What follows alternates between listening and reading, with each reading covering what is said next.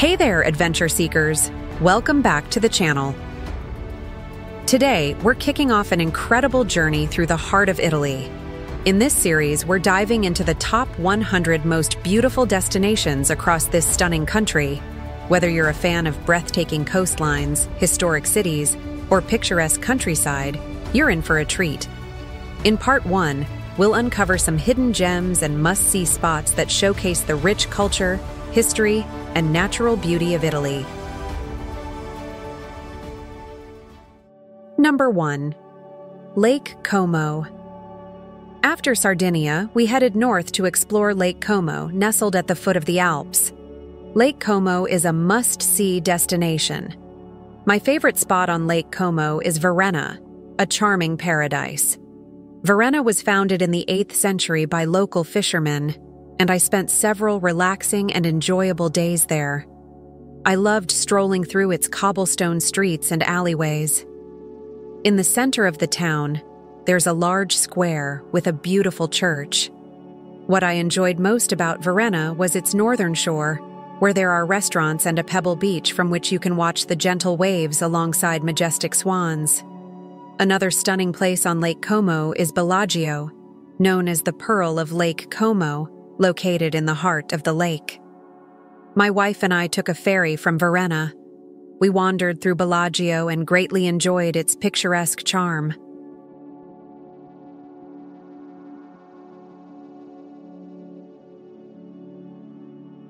Number 3. Italian Riviera. Next, we moved on to the Italian Riviera, also known as the Liguria region. The Italian Riviera is a small crescent-shaped region that stretches all the way to France. Number 4. Cinque Terre.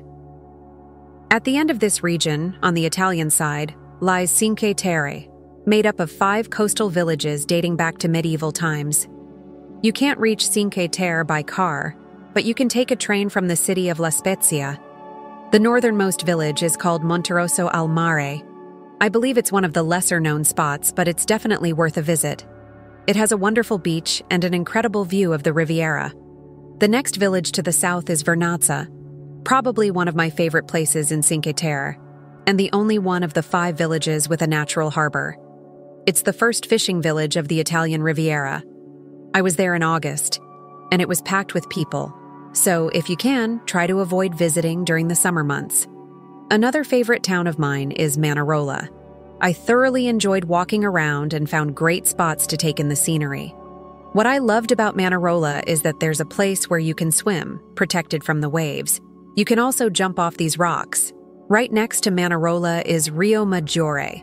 It's the southernmost village in Cinque Terre and the ideal location to stay, as it offers plenty of accommodations and restaurants. The scenery in Rio Maggiore is breathtaking and beautifully colorful.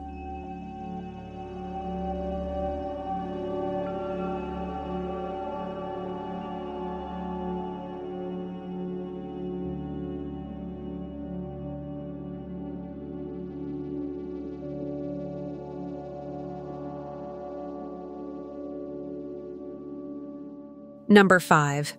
Portofino. Another of my favorite towns is Portofino, one of the most idyllic spots on the Italian coast, globally renowned for its picturesque charm. Since the 12th century, it has been a retreat for royalty and artists. I attempted to visit during the peak of summer, but had to turn back due to the lack of parking space. That's why I suggest visiting during less crowded months or very early in the morning. But without a doubt, it's a place worth seeing. A stunning beach you can visit in Portofino is San Fruttuoso. You can only reach it by boat or by hiking from Portofino, which takes about an hour and a half. This cove dates back to the 10th century and has a statue of Christ submerged 15 meters underwater.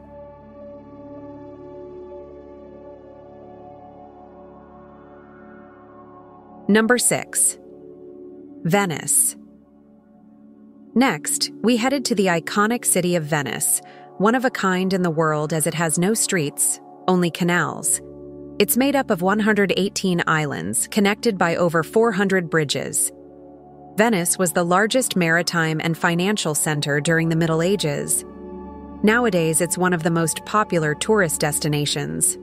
You can explore the canals in a gondola and visit St. Mark's Square. It's truly a unique location, and I hope you get the chance to visit. Number 7. Valdobbiadene. Now, let's visit Valdobbiadene. It's about an hour's drive from Venice. This is a wine region full of beautiful vineyards and famous for its Prosecco wine. The landscape is stunning with its vineyard-covered hills and very peaceful villas. One of my favorites is Guia, located just a few minutes outside Valdobbiadene. This region is absolutely magical. Number 8. Lake Garda. Next, we will visit Lake Garda. It's located right between Venice and Milan. This is Italy's largest lake. I drove around it, and I can confirm that it's immense. It's nestled between two mountains. Along its shores, you can find numerous villages. Heading south of the lake, you'll find the Scalagero Castle, built in the 14th century. It's one of the best preserved castles in Italy. What I liked the most was its fortified dock, which served as a refuge for neighboring fleets. Moving east of the lake, you'll come across Monte Baldo, a mountain range overlooking the lake. To reach the top, you can take a cable car from the lakeside town of Malsacene. Once at the summit, you can walk around and enjoy the breathtaking views. Another fascinating spot nearby is Madonna della Corona. This incredible sanctuary is built into a cliffside. Its construction began in 1530, and it served as a refuge for pilgrims who enjoyed the serenity of nature and being at peace with God. To reach the chapel, you can park your car in the town of Spiazzi. Italy is full of scenic churches.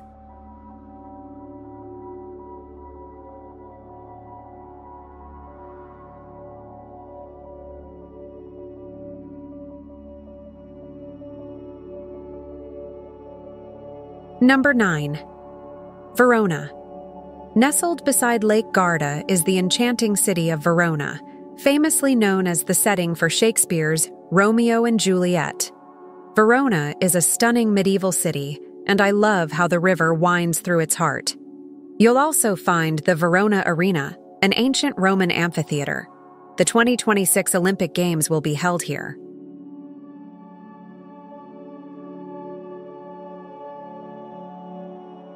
Number 10. Bologna. Our next stop is Bologna, a 2-hour drive from Verona. Bologna is one of Italy's healthiest cities and the 7th most populous, with around 400,000 residents. What fascinates me about Bologna are its medieval towers, built between the 12th and 13th centuries. The tallest stands at 300 feet. It's estimated that around 180 towers dominated the city during the Middle Ages.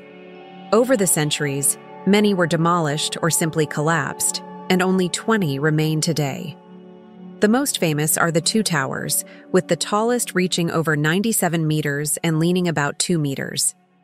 Both towers tilt slightly, appearing on the brink of collapse, but it's hard to imagine all the history they've witnessed over the years.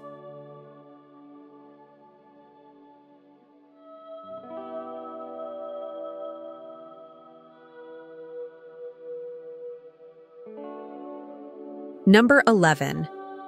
Milan. Next, we'll explore the magnificent city of Milan, located in the Lombardy region. Milan is a remarkable city and Europe's second most important economy after Paris. It's also one of the 4 fashion capitals. The city is a blend of modern skyscrapers and classic apartment buildings. One of Milan's most notable landmarks is the Duomo di Milano.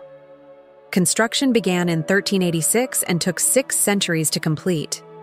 It's the second largest church in Europe and the 4th largest in the world, which is truly astonishing. Galleria Vittorio Emanuele II.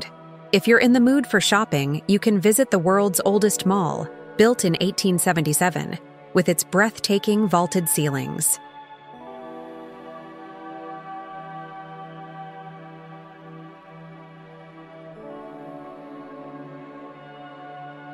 Number 12. Lake Maggiore. We then head to Lake Maggiore, located about an hour's drive from Milan. It's the second largest lake in Italy, with its northern section extending into Switzerland. This lake reminds me a lot of Lake Como, and one thing I love about it is its castles and unique architecture. Number 13. Lake Lugano. Right next door, we find another beautiful lake called Lugano. Like Lake Maggiore, Lake Lugano straddles Italy and Switzerland.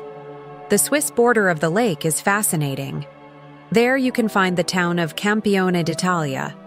Another great town by the lake is Varenna, which lies on the lake's edge with Switzerland just across the water. Number 14. Aosta Valley. Next, we head to the Aosta Valley region, located in the Italian Alps. It's the least populated region in Italy. What I love about this place is that it's surrounded by the highest mountains in Europe, such as Mont Blanc. Number 15. Great St. Bernard Pass. While we're still in the area, we'll visit the Great St. Bernard Pass, which connects Aosta with the canton of Valais in Switzerland. It's one of the oldest passes in the Alps with a fascinating history. The pass has been used since the Bronze Age, and in 1800, Napoleon Bonaparte crossed it with over 40,000 soldiers. This is also where St. Bernard dogs were trained by monks to find lost travelers. It's truly amazing to think about all the history that unfolded here.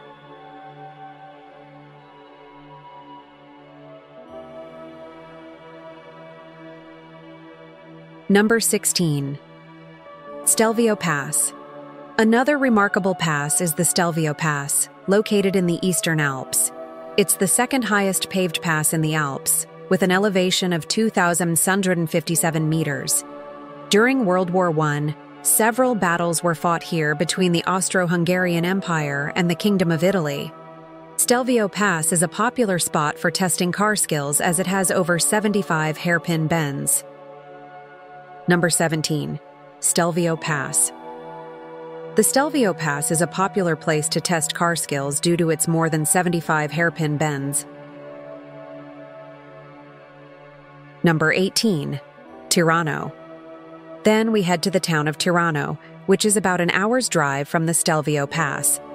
Tirano is a peaceful town, known for being the departure point of the Bernina Express. The journey this train takes is considered one of the most scenic in Europe. It starts in Tirano and crosses Alpine passes in Switzerland. It's a lot like the Polar Express come to life. I would love to take this train someday.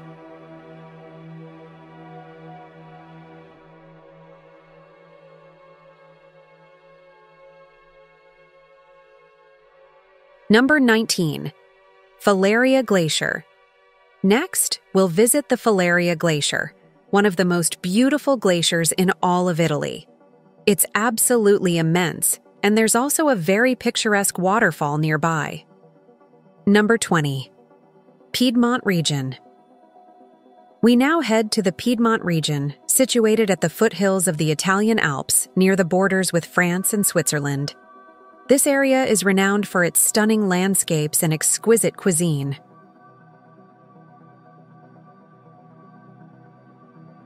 Number 21. Turin. The capital of the region is Turin, with its most iconic landmark being the Mole Antonelliana, which stands tall against the city's skyline. Turin is also known for being the first capital of Italy before the national seat was moved to Rome. Number 22. Sacra di San Michele. Another beautiful spot nearby is Sacra di San Michele, located 45 minutes from Turin.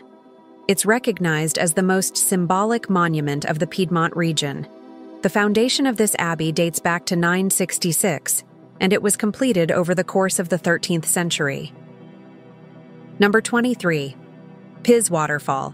If you enjoy nature, you can visit the Pis Waterfall, which is an hour and a half from Turin. The round trip is 3 kilometers. The waterfall is immense, cascading down the Italian Alps.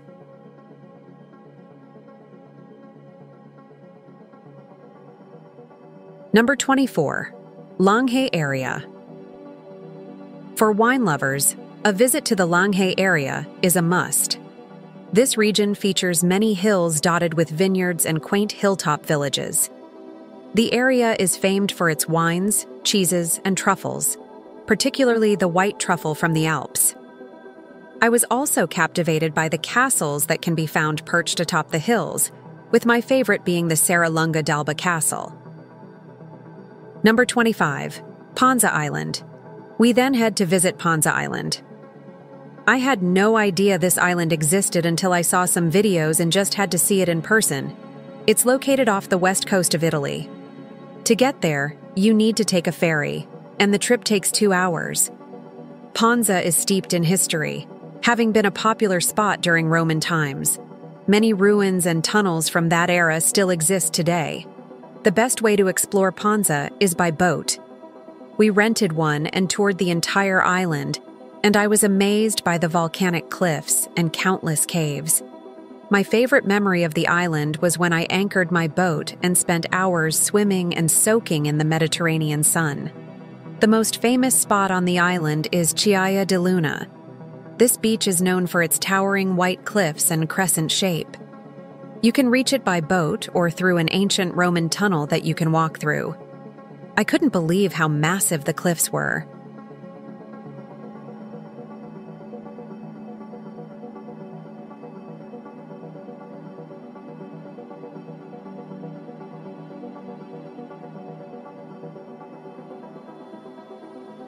Number 26.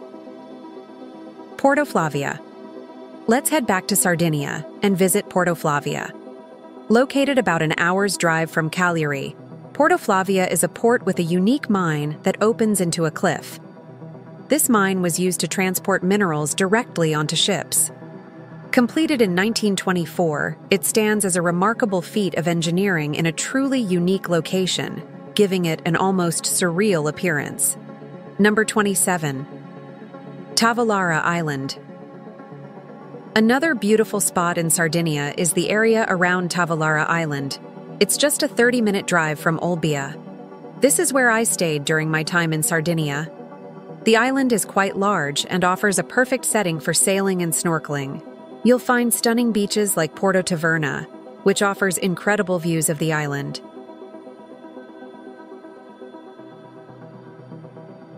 Number 28. Cala Spinosa.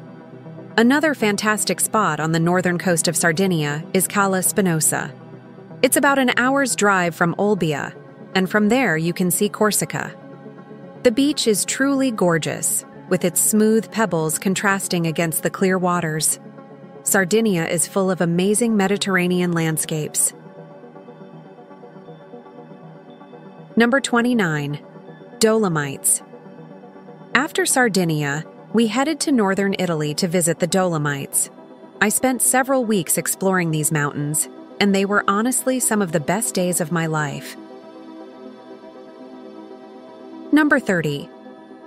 Seceda. My favorite place in the Dolomites is Seceda. The green slopes contrast sharply with the jagged mountains, creating one of the most incredible landscapes in the world. To reach Seceda, I took 2 gondolas that carried me to the top, where the clouds cover half of the mountain. It was one of the best views I've ever seen. Places like this spark the imagination and make you feel like a child again. I hope everyone can experience this incredible place.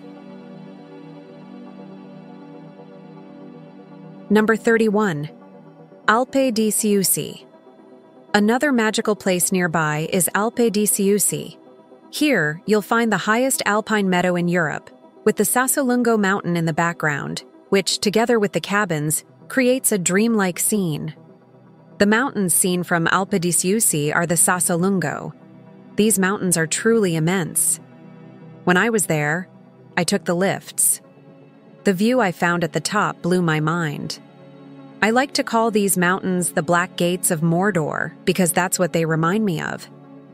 At the top, we found a small shelter, and it's a great place to climb and explore. On the way down, I drove through the area, trying to catch the sunset. I managed to get some incredible shots.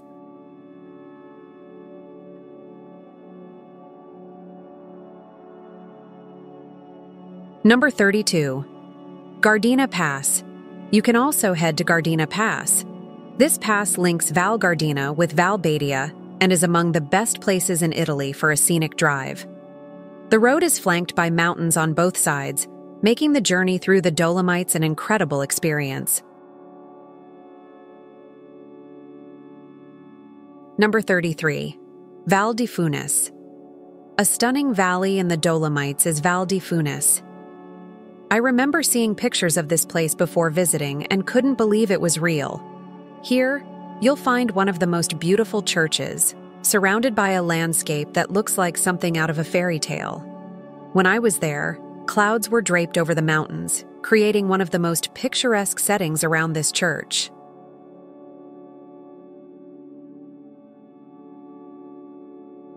Number 34. Lago di Braise. Next, we headed to Lake Braise. This is the most famous lake in the Dolomites, with its striking blue water and towering mountains in the background. When I visited, I hadn't showered for several days, so I decided to jump into the lake. Nothing makes you feel more alive than a plunge into some glacier water. You can walk along the lake's edge or take a boat out. It's truly a special place. Number 35. Jiao Pass. Another amazing mountain pass is Jiao Pass. The top of the pass is just 30 minutes from Cortina d'Ampezzo. My favorite spot here is Refugio Averao, the highest point on the pass. There's even a hotel and restaurant there.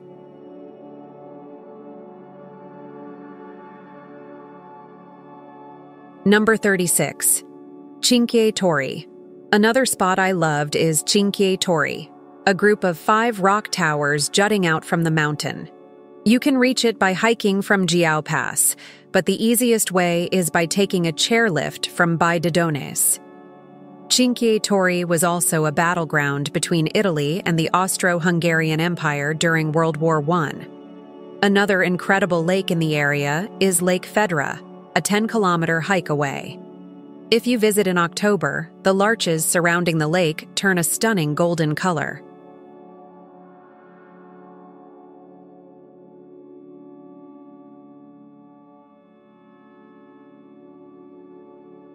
Number 37. Vagiolet Towers.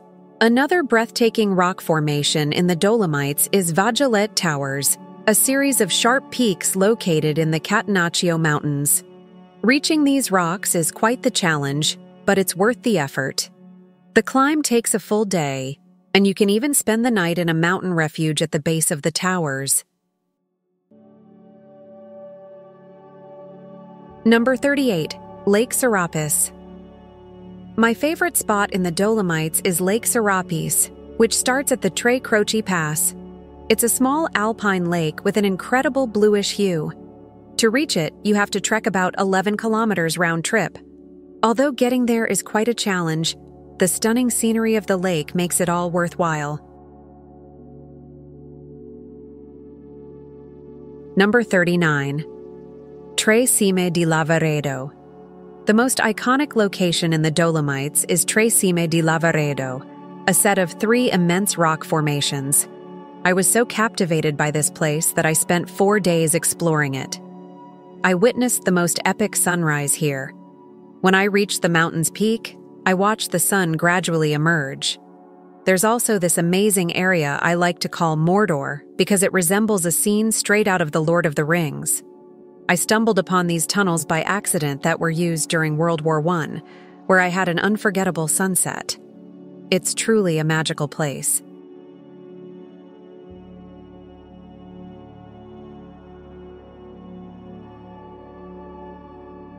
Number 40. Rome. After climbing the Dolomites, we'll head to Italy's capital, Rome, one of the world's most iconic cities. Its history spans 20 centuries, with its foundation dating back to 753 BC. Roman architecture still stands today, with millions of tours each year to explore it. One of the most famous structures is the Colosseum, an oval amphitheater completed in 80 AD. It was the largest amphitheater ever built, accommodating 50,000 to 80,000 spectators. You can enjoy this structure from the outside or take a guided tour of the interior. Trevi Fountain. One of my favorite tourist attractions is the Trevi Fountain, a Baroque-style fountain built in 1762. There's so much to see in Rome, and I hope you get to visit someday.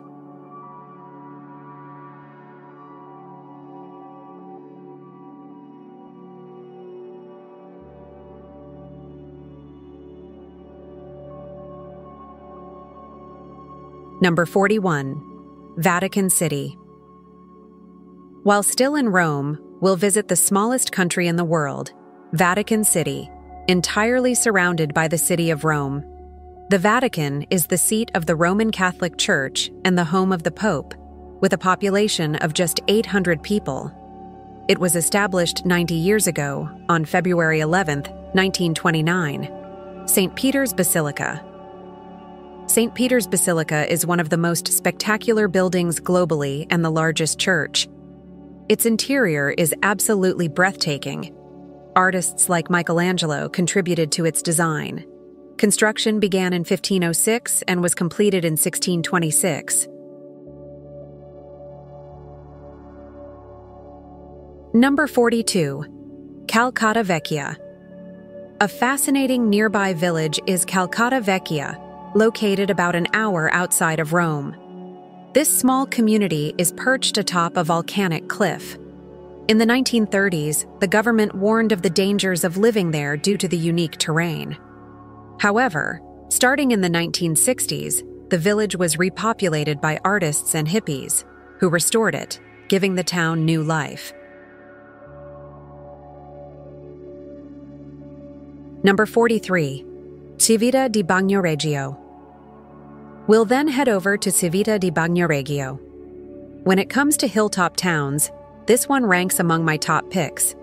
Situated in the valley of Bagnoregio, this ancient town was established over 2,500 years ago. Due to erosion and earthquakes, it has earned the nickname the Dying City. These days, only 8 people reside here. Recently, tourism has sparked a revival. It's a truly captivating little town. Number 44. Naples. Next, we'll travel south to Naples, the city known for being home to Mount Vesuvius.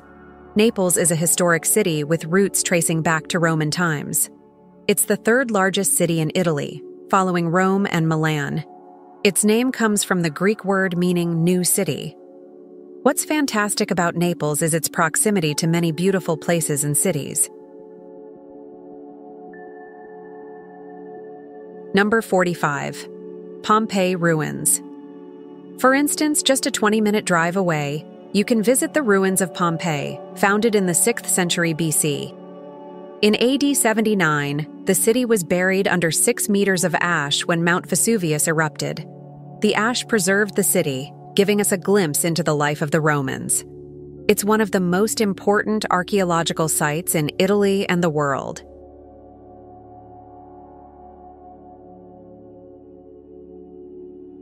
Number 46. Ischia Island. Off the coast of Naples, you'll find several islands, including Ischia, one of the most scenic islands in the Gulf of Naples and the most developed. I absolutely adore the castles found there. Number 47. Procida Island. Just beside Ischia lies the stunning island of Procida. It's the smallest in the Gulf and less touristy compared to the others. This charming island served as the backdrop for films like The Talented Mr. Ripley, and was also honored with the title of Italian Capital of Culture. It truly is a delightful place. Number 48. Amalfi Coast. We're now heading to visit the Amalfi Coast. I must say this is one of the most beautiful places, not just in Italy, but in all of Europe. The Amalfi Coast is located in southern Italy, about a 3-hour drive from Rome. It's almost hard to believe places like this exist. Number 49. Fiordo di Furore. My favorite spot is Fiordo di Furore. It's one of the coolest beaches I've ever visited. Situated in a small fjord, it's paired perfectly with an arched bridge. This place is a paradise for cliff diving, with plenty of spots to jump from various heights. I had a blast doing flips into the water, which felt amazing. Honestly, it's an incredible place. You've got to check it out if you're visiting the Amalfi Coast. Number 50. Path of the Gods. After Ferrari, we'll take a hike along the Path of the Gods. It's one of the most renowned hiking trails where you can enjoy the best views of the Amalfi Coast. The trail starts in a village called Bomarano and ends in a villa named Nocelle. The hike spans 8 kilometers and will take you about 3 hours to complete. Along the way, you'll be treated to breathtaking views and can spot many old houses and farms in the meadows, contrasting with the coastal scenery. It's mostly downhill, which is great. If you plan to take this hike, I recommend starting early to avoid the heat and crowds.